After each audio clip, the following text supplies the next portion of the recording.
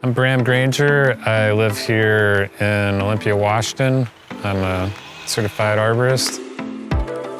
My first impression of the 592 XP was it put a really big smile on my face. I hadn't even started the saw yet, but I put the 28-inch light bar on there and picked that thing up and knew I was in love. It was just light, easy to handle for a saw of that size.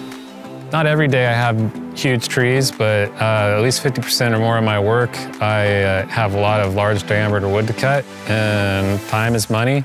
And this thing has a lot of power to get through that big wood in a hurry and be efficient and easy and light to handle at the same time. So I can see it being a good asset. One of the best things that I like about the Husqvarna 592 is I don't really want to put it in like one little detail. I like the package. Like the whole thing works together. So it's a powerful, balanced saw.